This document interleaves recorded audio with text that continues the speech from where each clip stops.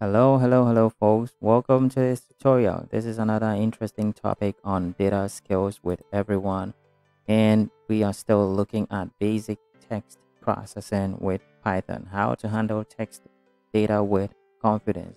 Okay, so in today's video, I'm going to touch on how to read and manipulate many text files. And it's motivated by the question that how can I read many text files sitting in a folder on my computer? So if you realize from my previous videos that I used big data generation package in Python to generate text files. What about when you have a lot of text files sitting on your computer like this and you want to read these files into Python, read each one of them, and then do with them whatever you want to do? How do you go about that? So that's what we're going to look at how to do in today's video. Without wasting too much time, let's dig in. All right, so here we are in the Spider IDE where I like to work. And so just to summarize what we're going to do, we are simply going to import the OS module. So the OS module is what gives us access to the file system. All right, and so let's just go ahead and import OS. And with OS, you can see my current folder structure that I have this folder. This is where my Python file is, and I have this folder articles with a lot of articles, about 100 of them in it. Okay, so if I did os.get working directory, this os dot get good, it's going to print out the location of my where I am currently standing. That is where my Python file is lying, and this is it. Okay, so I have another folder over there which is called articles. So my data folder is simply os.path.join. Okay, I just want to construct the path to the location of my articles, and so it's just going to be os.get the current working directory, and then another folder called article. So doing this would give me the path to where my articles are. Okay, and you can inspect this to see that it's actually valid path to a location on my computer. All right, the next thing is to use another function in the OS module that is called os.walk. And as you can rightly guess, this will allow you to walk down the folder structure. So I'm going to quickly take you through how this is going to work. Okay, so I'm simply going to now, when you do the os.walk, and let me give you a quick rundown of what happens when you do os.walk. Okay, so I'm going to do os.walk on my data folder just so that you see what happens. Okay, so it's actually going to return a generator, and so to see the output, I'll put everything in a list so that we instantly get the output.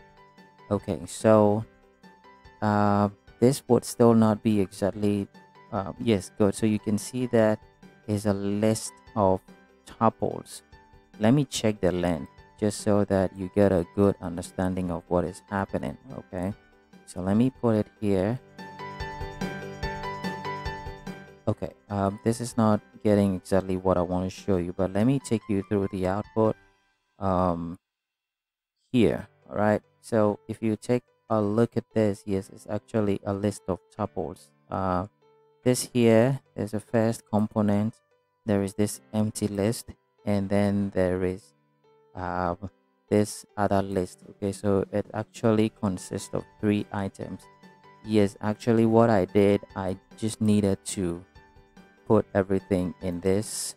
I needed to index into it like that. Okay, so that I would be able to see Yes, so this is the result that I wanted to get for you, all right, because it's a list and then it contains a tuple, and the tuple contains three items. So I expected to get these three. All right, so it's these three items that I'm going to find a way to loop over. So let's go over the first one.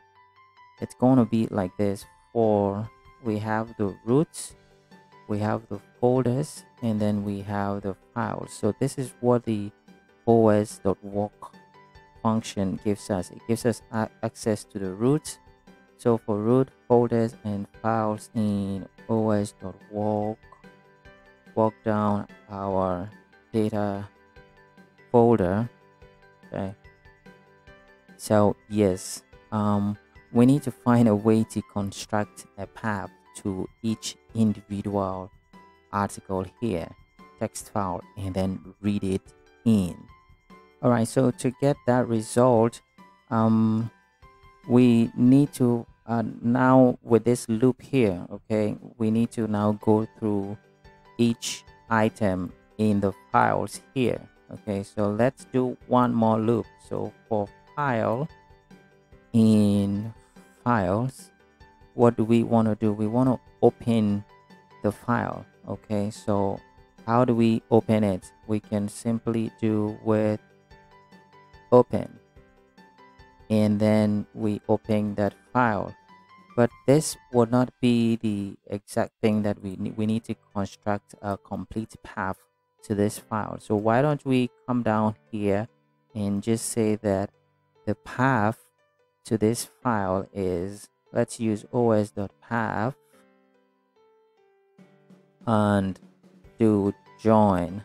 Okay, so the join will take the root folder and then we join it to the file name. So this one should give us the complete reference to this file, which we can then open here. Okay, so the rest of this line is going to be the usual file opening. Okay, and then we are going to read this data just as we do all the time. Okay, so one more thing to go, we need to be able to collect all the data that we read into, let's say, a list. Okay, so for our particular use now, what we can do is that we can append this data to a list. So let's call our data this list here. Okay, we just do data.append and we append the file that we read to that. Okay, so if everything works out correctly, we should have our code working. So why don't we give it a try and then run everything together and see the results that we get. Nice and easy. We had no errors. Okay, so now we can take a look at our data for variable here, and first of all check the length and see how many items we have. 100 entries. Okay, let's take a look at the first one. Awesome. And so this is exactly the content of the file that we just read in, and all the others follow the same exact pattern with an author and the author name here, with the title which is here, and then the rest of the file is the article body. So basically this is how you would go about reading in a couple of text files for manipulation inside of Python. All right, so that's all this video is about. You can go ahead now and do whatever you want to do with what you have read in. So thank you for watching and see you another time. Bye bye.